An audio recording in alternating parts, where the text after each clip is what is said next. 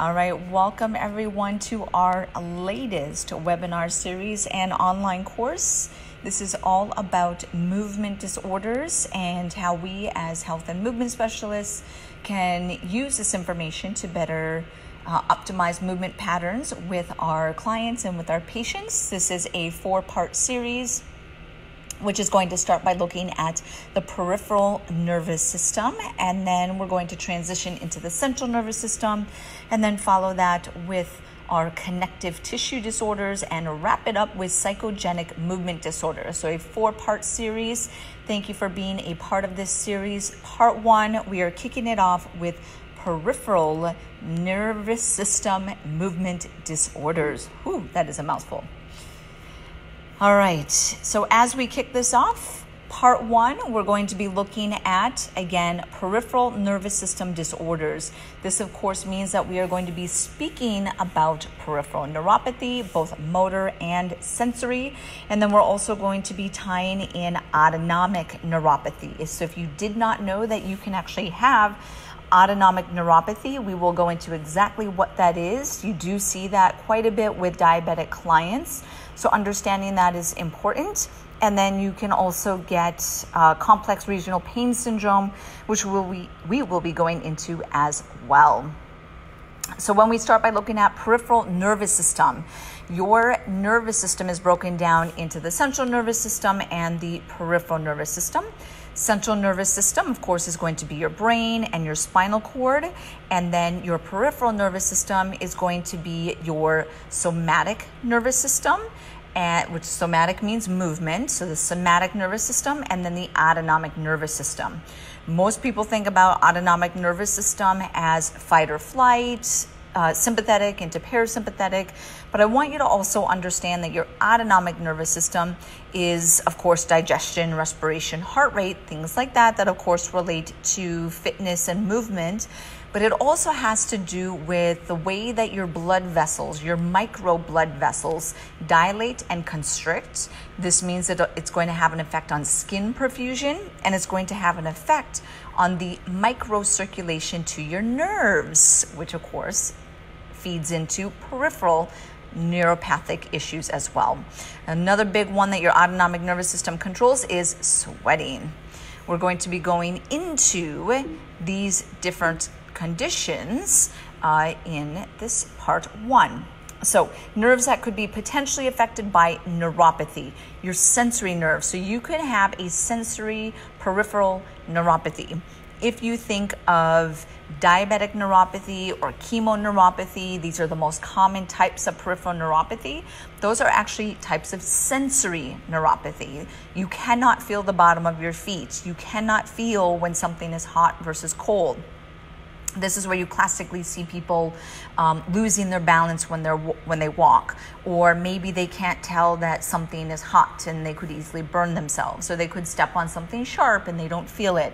Classic diabetic peripheral neuropathy and all of the concerns.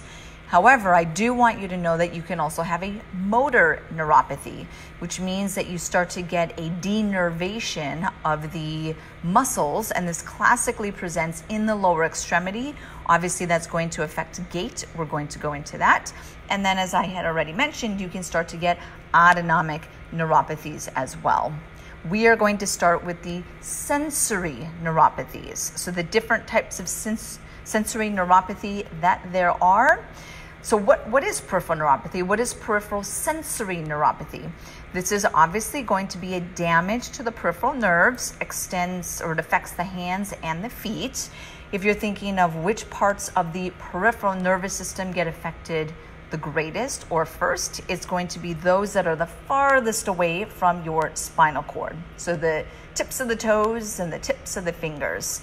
This will then result in, of course, numbness, weakness, and of course, pain. Pain is one of the most classic symptoms that people will associate with peripheral sensory neuropathy. Now, there's different types of peripheral neuropathy. I had already mentioned that the most common ones that you will encounter are going to be diabetic and chemo-related neuropathies, but there are, of course, other causes of sensory neuropathy. autoimmune conditions, you will see this quite often. You will see it in different central nervous system conditions such as multiple sclerosis. So the number of people with MS who will experience sensory neuropathy is actually 25%. So if you see a lot of MS clients, you can figure that 1 in 4 of those has some degree of sensory neuropathy. And then a lot of them also present with foot drop, which we will be going into as well. When you look at diabetes, there are 34 million people in the US. It's even greater globally. And I know we have a lot of people tuning in globally, but I'm just going to give you the US statistics. There's 34 million people in the United States with diabetes. 1 in 2 of those people will get diabetic peripheral neuropathy at some point in their diagnosis. That means that there are, in the US alone, 17 million people who have decreased sensation to the bottom of the feet. That is massive when you're thinking of the prevalence and the effects of peripheral neuropathy. Now, someone who has diabetic peripheral neuropathy has a 15 times greater fall risk compared to someone their same age with diabetes but without neuropathy, which is huge as well. That's one of our biggest concerns at Naboso, is that we are dedicated to reducing falls and improving sensation in those with neuropathy, diabetes being one of the most prevalent.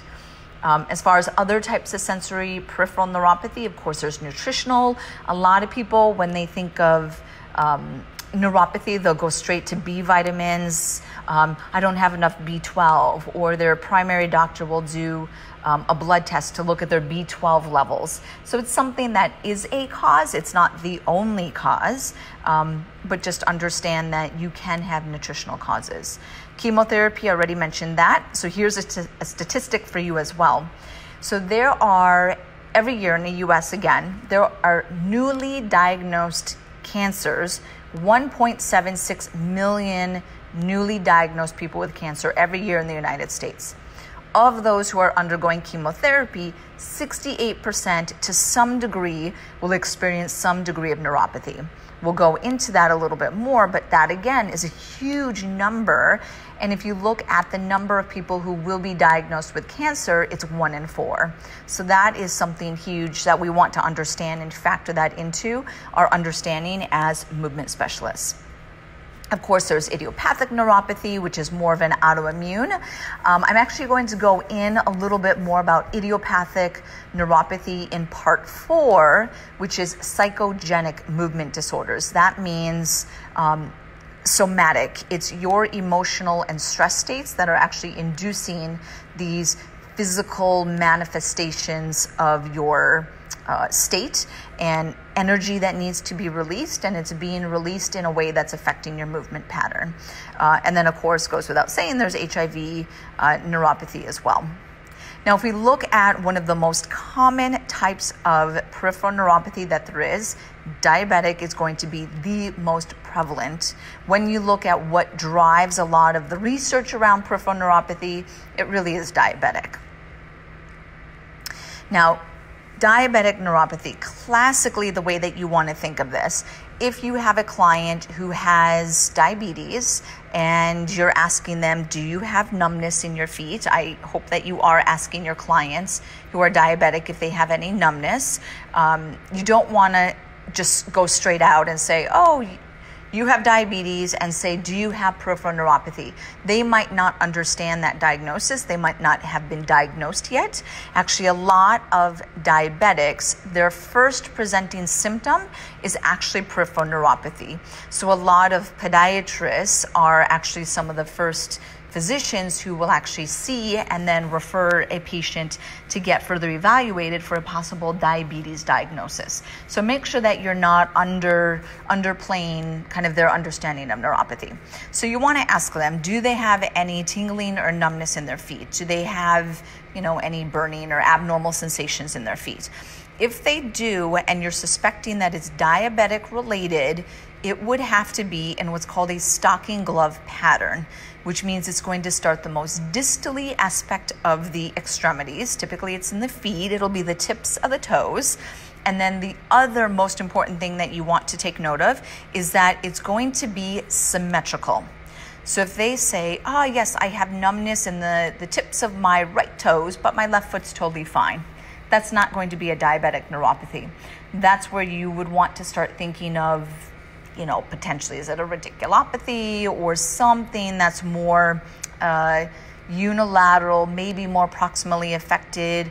A lot of people who have persistent sciatica will start to have unilateral tingling and numbness in the feet. But when you're thinking of diabetic peripheral neuropathy, you're going to make note for yourself that it is the most distal, it is symmetrical, and it is the stocking glove pattern.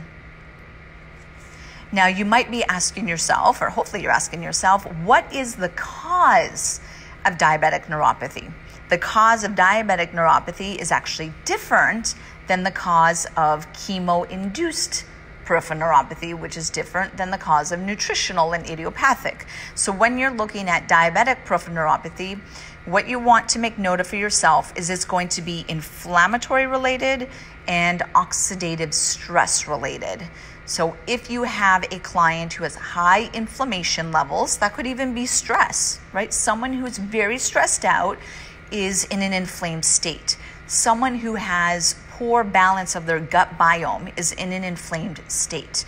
A lot of autoimmune conditions are inflammatory, right? So you want to think of how all of this interplays and relates, okay? So it's similar to aging, it's similar to a lot of other diseases, inflammation, oxidative stress. Now, the oxidative stress that is classic to peripheral neuropathy or diabetic peripheral neuropathy is going to be glycation. Glycation essentially means that you are oxidizing free glucose that is within the body. Now, diabetes, of course, is a classic uncontrolled or poor regulation of blood sugar or blood glucose, and the glucose that is freely moving within the bloodstream is then accessible to this oxidation, which is glycation. Now, when you glycate glucose, you form free radicals that are called AGEs, or advanced glycation end bodies or end products. AGEs you could think of age us, right? So the more AGEs or oxidative stress in your body, the faster you age. So if you want to live longer, younger, you want to control your blood sugar and your oxidative stress. Yes? So now one of the largest targets of AGEs and oxidative stress is collagen. Now, your collagen is everywhere within your body, and why collagen gets targeted during oxidative stress is that it is a protein that has a very long half-life. So if you have something that is constantly renewing itself, it can't really accumulate the oxidative stress and the damage as other tissue that is persisting much longer. So collagen being around much longer, it can then essentially accumulate all of these micro injuries to itself. Now, the half-life of collagen is going to be 1 to 2 years for bone, and your skin has a half-life of about 10 years. So this is where you start to see wrinkles or kind of age spots on the hands and things like that, right? It's just going to be susceptible to that oxidative stress. Now, if we want to better understand how AGEs are formed, because it's important to understand diabetic peripheral neuropathy, why I emphasize this in this series is that the more you understand what causes diabetic peripheral neuropathy, it helps you to educate your clients and patients on how to manage or prevent or reverse their diabetic peripheral neuropathy. So AGEs are formed by 3 different phases. It's a 3-step process. The first phase is going to be a phase that happens within a couple hours. This is still reversible. So that reversible first phase that's happening within a couple hours is important because that's one that you can actually interject with different supplements, which I will go into. Your step 2 or phase 2 is going to happen in several days, and this is something that's called an Amadori product. If you're familiar with hemoglobin A1C, which you should be because that's what's the marker of how well a diabetic is controlling their blood sugar. Yes? So it's essentially saying or gauging what is the formation of AGEs in that diabetic. Yes, so if you have a high hemoglobin A1C, that's telling you that you have a lot of AGE formation into this phase 2. So the better controlled diabetic is, they will actually have a lower hemoglobin A1C, something that is below 6, that you can say, okay, you are controlling your blood sugar, which is reducing the rate of glycation, which is preventing the formation of AGEs. Good job. Keep doing what you're doing. Now, if they have poor control, it's going to progress to phase 3, which is not reversible. This is where you are forming crosslinks. Now, crosslinks, if you've ever heard me speak about aging and how aging affects collagen and fascia and mobility and skin and joints and all of that, has to do with these crosslinks.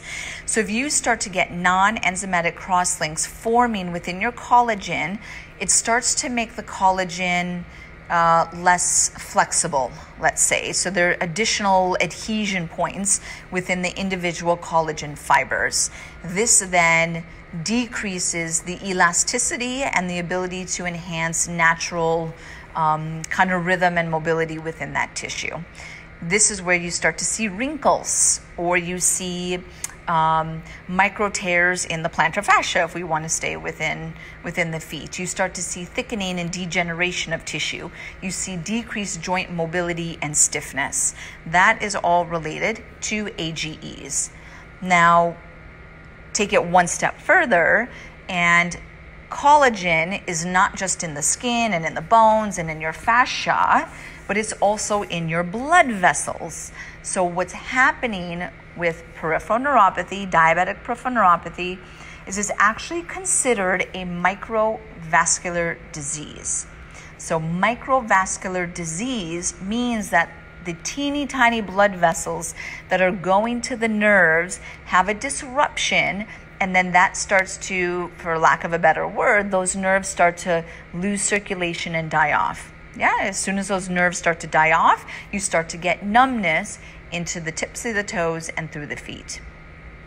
Okay, so that's really what's happening from a microvascular perspective. So our goal with diabetic peripheral neuropathy is to, 1, control the oxidative stress. The oxidative stress is what's controlling the AGE formation. The AGEs start to attack the collagen, creating crosslinks, decreasing microcirculation, contributing to diabetic peripheral neuropathy. Second phase is that it's an inflammatory condition. So you want to make sure that you have a controlled inflammatory state with that client. Are they taking anti-inflammatories? Do they have an anti-inflammatory diet? Are they taking different supplements that favor that? Are they integrating maybe infrared saunas, meditating, managing their stress? I mean, all of these things are anti-inflammatory methods that we want to make sure that we're integrating from a holistic approach. If we go into our next phase, which is going to be key